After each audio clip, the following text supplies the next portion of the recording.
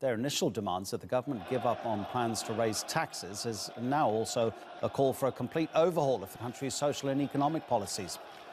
One policeman has been injured in the latest demonstrations. Doctors, lawyers and engineers have been on strike. Many hospitals and shops have been closed. It's the International Monetary Fund that is urging the government to impose austerity measures to help raise funds to pay back hundreds of millions of dollars of loans. Our demands are clear and honest. The cancellation of the income tax law, because it affects every sector of society in Jordan.